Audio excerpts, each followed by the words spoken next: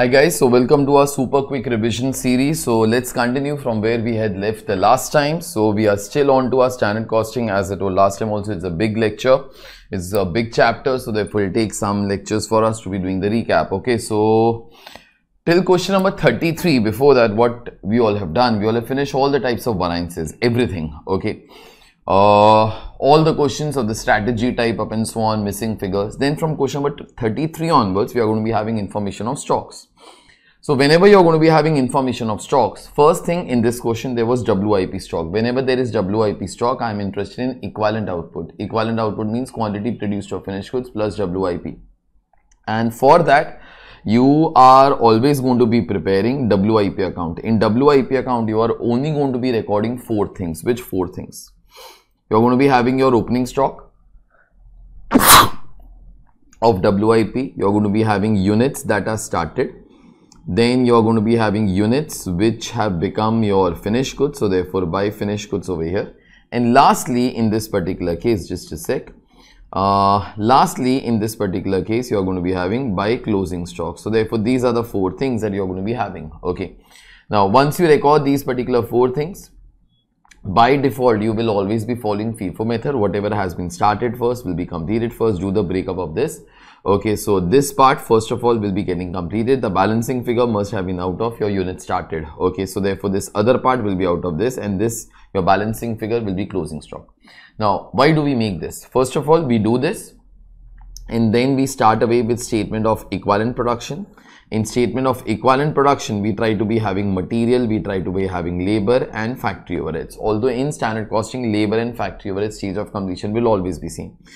Now, in everything, you are always going to be having 2 columns, percentage units and percentage units. Okay. Once you all do that, then you're going to be having 3 things over here. First, opening stock processed further and completed. That will be this particular data. Second, started and finished, that will be this particular part. Okay, that will also be coming over here. And lastly, started and not finished, that will be nothing but your closing stock. Once you all do that, first figure, second figure and third figure, these 3 figures will represent output for the purpose of variances. Whenever you are going to be preparing material variances, we are always interested in actual output. This is the actual output. Sir, why didn't you tell it before this lecture? Because there was no WIP stock. Whenever there is WIP stock, material cost is also incurred for making your WIP. Labor cost is also incurred for WIP. Your overheads is also incurred for making your WIP. So therefore, these will be your outputs as such. So whenever we try to be making, suppose it's a question on material variances. Okay. Suppose it's a question on material variances and we are asked that find out the variances. So material variances are always dependent upon what factor? Output. This will be your output, okay, which will be coming at both the places. Okay. And then for this much output, what quantity of raw material should have been consumed, at what rate, amount, up and so on. In reality, what happened? Okay. So one rule, whenever there is WIP stock, first thing to be done in any question is to be making your WIP account. Once you all do that, then start to make your statement of equivalent output. These 2 things are must. Once you all do that, then it is all okay. Now, I guess that was the only thing in that question. So question number 33, whenever there is WIP stock, prepare statement of equivalent output. That output will be used as output for material, labor and factory overheads. Okay. Follow FIFO method. You require only 4 things to prepare your WIP account in terms of your quantity. That is opening stock, units started, units finished and closing stock. Now, one thing I am clarifying more. So this output of material will be used for materials. This will be used for variances of labor. This particular thing will be used for factory overheads. In factory overheads, your variable part will also be coming and fixed part will also be coming. So if ever this question was on fixed overheads, you are going to be having your budget, okay, or your standard. You're going to be having in this case your actual. The last thing that you will write down is nothing but output. The last thing that you will write down is output. Your actual output is written over here and this is supposed to be your actual output. Okay, this is supposed to be your actual output. Now, once you all do that, I guess with that your jobs get over. Okay, so this is supposed to be your actual output for the purpose of variances. Okay, now this is question number 33 as such. Okay, and I guess this was the only thing that we all had learned. Then in question number 34, stocks had started, but stocks now of raw material. In this question, there was WIP stock also. So therefore, we made our WIP account and then statement of equivalent output. Your actual output had come to 6,000 equivalent units. So therefore, we made a revised standard for 6,000 equivalent units. But more important in this particular question, there were two types of raw material, that is raw material Y, raw material Z. There were stocks also of that. Whenever there are stocks of raw material, there are two options for you all. Either you are going to be following partial plan or you are going to be following single plan. In such a case, what we all do, we try to be making a format in this particular manner for computing material variances. So therefore, you all have your partial plan. Under partial plan, in this particular case, revised standard. So therefore, revised standard we made for 6,000 equivalent units. Okay, because in actual the output was 6,000 equivalent units. Then for 6,000 units, what quantity of raw material should have been consumed, at what rate to purchase, what should have been the cost. Once you all do that, your standard is all over. But in reality, always do remember, whenever there is raw material stock, you are always interested in raw material consumed. You are always interested in raw material consumed. So therefore, raw material consumed is opening stock plus purchase is less closing stock. Okay, so therefore, opening stock in this particular case was there, purchases in this particular case, and then your closing stock. But then two things, and that's what I tried to highlight by with these gray boxes. So purchases is not a problem. Whatever quantity you have purchased at whatever rate you have purchased in this period, so amount you all will get. Okay. Now opening stock and closing stocks have to get valued at cost. So in this case, whenever you have to value stocks, follow some particular method. By default, even for raw material stocks, beta, you always follow FIFO method only. Okay. Now FIFO method says whichever raw material have been purchased first will be getting consumed first. So therefore, this consumption will be first of all out of opening stock. This number will come over here and this will be the balancing figure. Raw material stocks under partial plan are always valued at actual purchase cost. This year's closing stock will be out of this year's purchases, will get valued at this year's purchase cost. Last year's closing stock will be out of last year's purchases, will get valued at last year's purchase cost. Once you do that particular thing, your this amount is all over. Okay, you will be able to get your consumption cost of raw material Y, of raw material Z. You total it up and then start to be computing your normal variances, just with one difference. Total material cost variance, how much we should have incurred, how much we have incurred. Material price variance under partial plan is always valued at the point of consumption. I've told you all the logics in the lectures. Okay, so therefore now these are just the recaps. So in this particular case, compute material price variance for quantity consumed. Now this is consumption, this is consumption. Okay, but in case there is breakup of this, then you got to be computing it twice. That is, at what rate you should have purchased, what rate you have purchased, into, in this particular case, your actual quantity. Example, if I can just try to have one number over here, that will be far better. Opening stock was 2,000, purchases was 14,000, closing stock was 3,000. Okay, so therefore opening stock, this is 2,000, purchases in this case 14,000, closing stock in this case was 3,000. So therefore this was 13,000. The breakup as per the FIFO method will be 2,000 and 11,000. Okay. Now, whenever you are going to be computing material price variance, okay, at what rate you should have purchased. This rate is 5 in this particular question. So therefore, we wrote 5 two times. Okay, at what rate did you purchase? So therefore, I guess this particular thing was 6 and this particular thing was 4.5. So therefore, sometimes we purchase at 6, sometimes we purchase at 4.5. Into quantity consumed. Beta, quantity consumed is over here, its breakup is over here. So therefore 2,000, 11,000.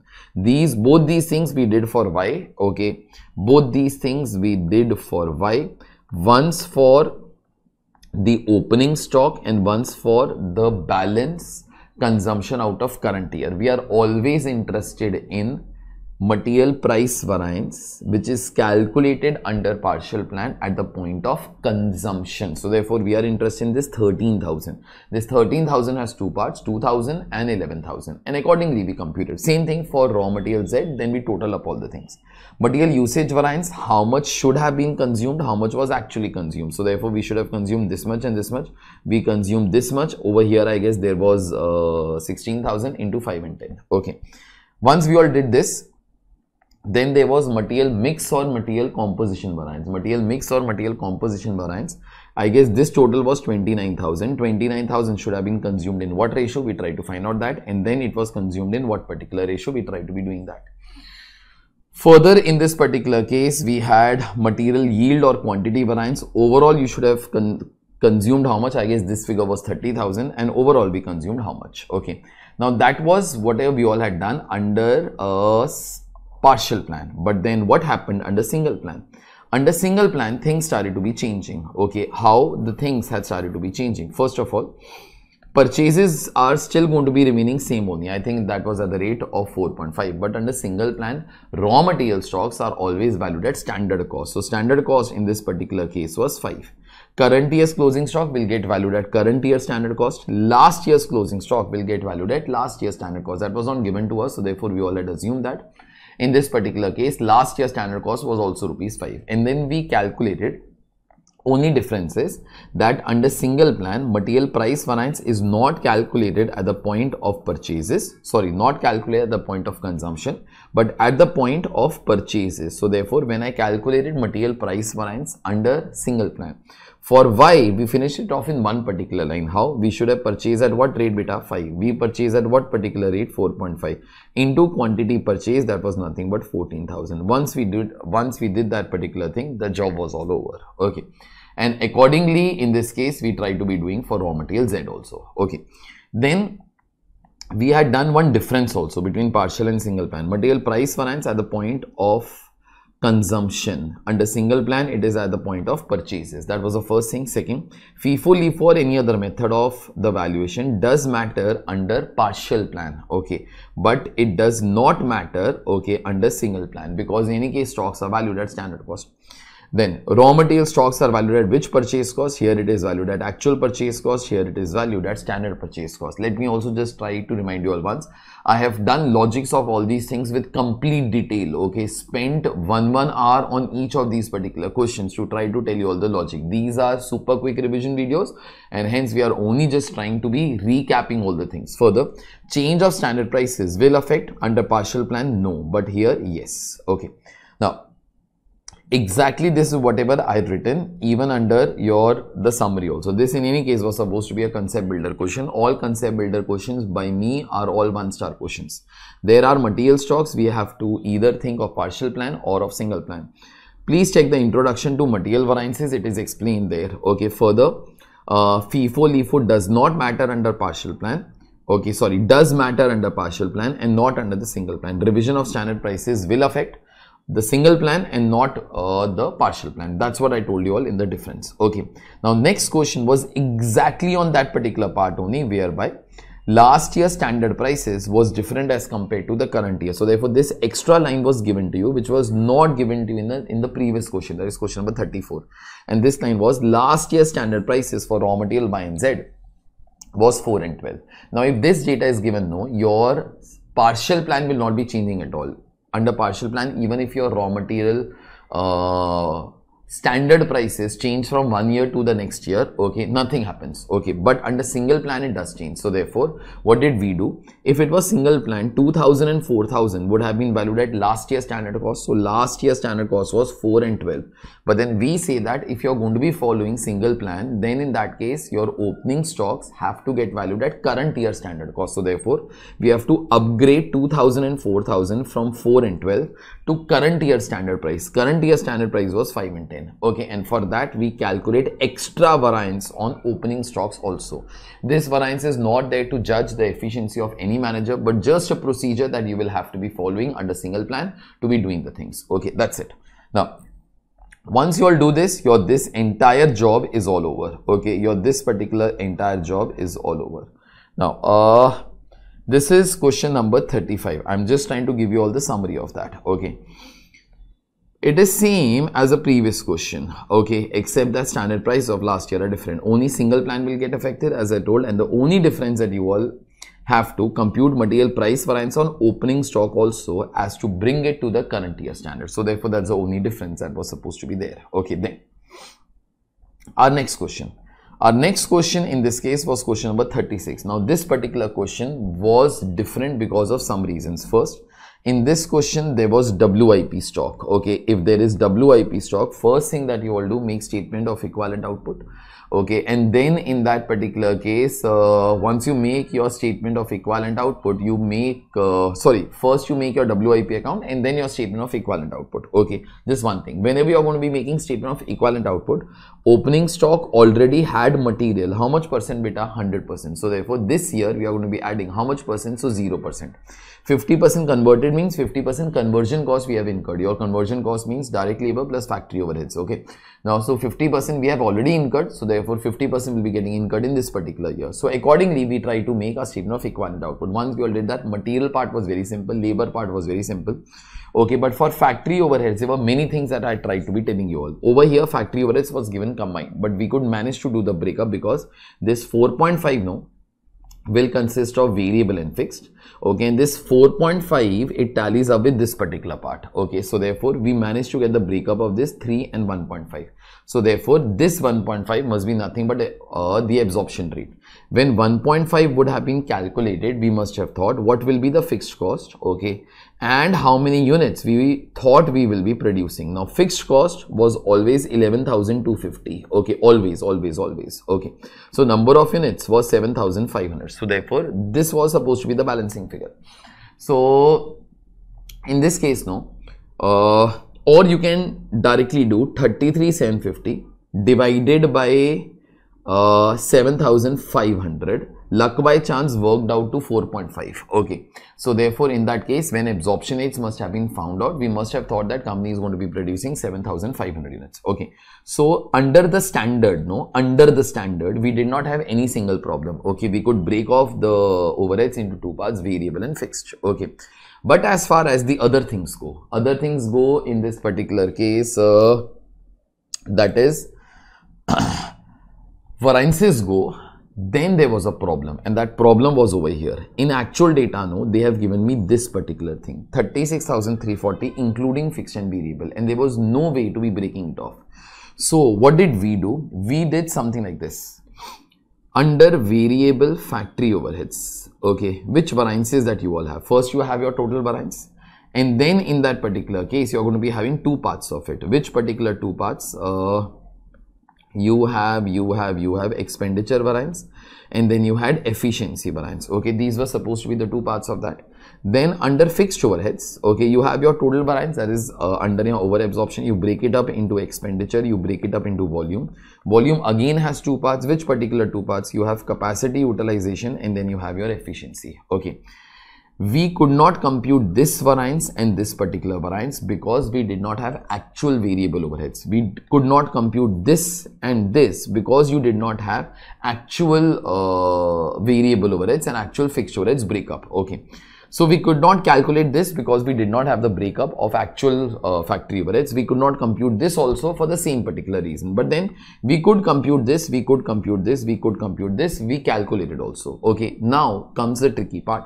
We could not calculate this because you did not have actual variable overheads. We could not calculate this because you did not have actual fixed overheads. So therefore we combined and we tried to be having a total variance. Your total variance in this particular case will be total overhead cost variance. You merge the standard of both these. You merge the actual of both these. Whenever you will be merging the actual of both these, you will be able to get actual factory overheads, and actual factory overheads was given to you in the problem. Okay, that was 36,340. Same thing we all had done for expenditure variance also. Once we all did that, these blue ones got combined, these orange ones got combined, and rest everything in any case we all had. Okay, so this was the only thing that to remember. If ever in future you do not have breakup of factory overheads into variable and fixed, just merge them to arrive at total factory overhead balance. Okay, now that was whatever we all had done in question number 36. Okay, I'm just trying to be reading this out. As there is WIP stock, we have to make statement of equivalent output first. Okay, material and labor are very simple. Just remember that for output, take the output from statement of equivalent output. Okay, so obviously material and labor are dependent upon output. As I told, I guess in today's first question, you take the output from statement of equivalent output. For overheads in this problem, a breakup of actual variable overheads and actual fixed overheads is not given. Hence, we combine variable overheads and fixed overheads variances to arrive at total variances. Okay, we also combine variable overhead expenditure and fixed overheads expenditure variance to find out fixed overheads expenditure variance. Sorry, to find overhead expenditure variance. That will be the combined figure. Okay. Rest of the variances are going to be quite easy. Okay. Now, this was question number 36. Okay. This was question number 36. Then in that case, we started away with question number 37. Now, question number 37 in this case was supposed to be a homework section. It is a very easy question except two things to be remembered. There is WIP stock, so therefore make your statement of equivalent output, and then there is one line over here. The material price variance is recorded when the materials are purchased. So therefore we compute material price variance at the point of purchases. So therefore it was supposed to be a question on single plant. Rest there was nothing in this particular question. Okay. Now, this in any case was supposed to be done for homework. Okay, so that was your question number 37. I'm just trying to read this. As there is WIP stock, we make statement of equivalent output first. It is a single plan question as price variance is calculated at the point of purchases. Okay, and then there was this weird question, question number 38. Okay. Now, question number 38 as such ICAI had asked, okay, but then they have given all inconsistent data. So therefore, if you solve the question like this, different answer comes. If you start off from some other thing, then some different answer comes. Okay, so that is one question that you'll have to see from your notebooks only. Okay, I've told ample number of times this is all a wrong question, but then we can't be helping it. So I've given you the answers twice. Okay, first, this 18 lakhs is not existent in the question. This was your actual factory overheads. Okay, so I say first of all solve the question assuming that this particular figure was not given. So therefore you try to be computing all the things. Apart from that, in this case they again solved it assuming that that particular figure is given to you, and then all different answers come. So just try to check both the answers as such, but just few small things as a recap. Production overhead expenditure variance. Production overhead expenditure variance, obviously this must be combined of variable and fixed, and that was given below also, but as I told it was not required. Production overheads volume variance. Now volume variance only comes under fixed overheads, so therefore this was fixed overheads volume variance. Okay, and then there was production overhead efficiency variance. Now obviously this volume variance would have compensated for the breakup of volume variance.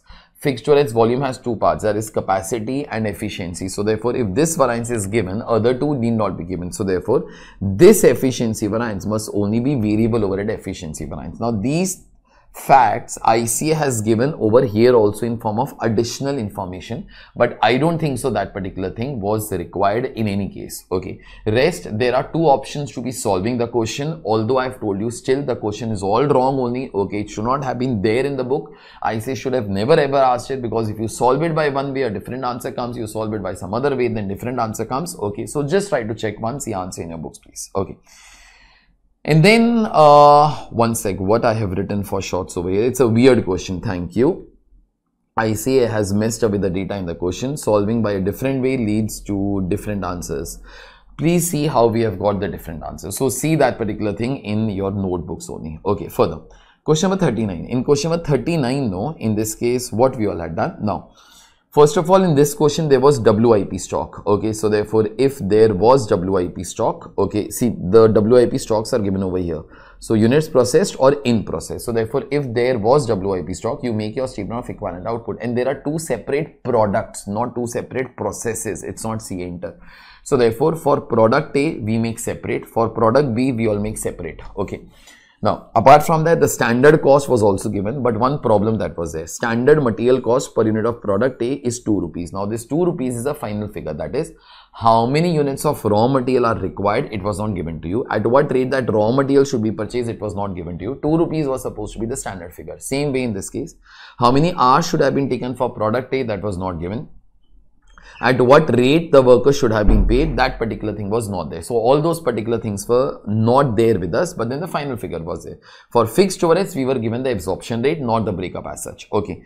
And then we were asked that you try to be computing all the variances. Now, once we had to be computing all the variances, then in that case, we don't have the details. So therefore, only way that I tried to solve the question was very simple way, and that was that you try to open up the brackets and try to come across the answer. Now, in the required part, first of all, you had material price variance at the point of consumption, at the point of purchases. Material usage variance. direct wage rate and efficiency, fixed storage volume and expenditure, standard cost of WIP at the end of the month. Now this particular part was very simple. Value your closing stocks of WIP at standard cost, and standard costs were all given to us over here. That part was very simple. Okay, but the parts that were not simple in this particular case were something like this: material price variance at the point of purchases.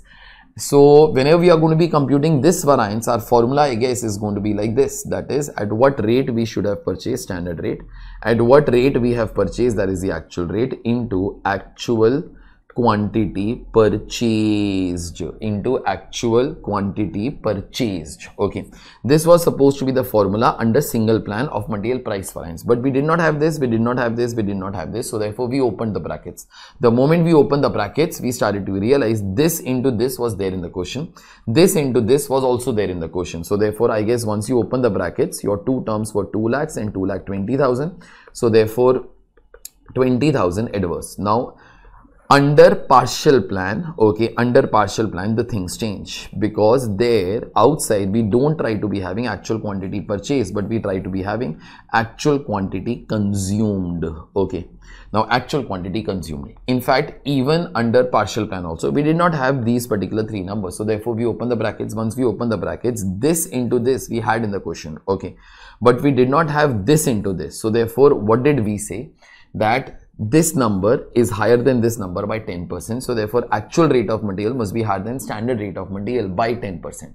So therefore when we did this into this, answer came as 1,75,000 minus this into this, in this particular case would have been 1,75,000 plus 10%. That 10% basically we all got from this particular data, because this number was higher than this particular number by 10%, and accordingly we all got your material price variance under partial plan also. Okay, now usage variance was very simple, except that do remember material variance are dependent upon output. Output means equivalent output.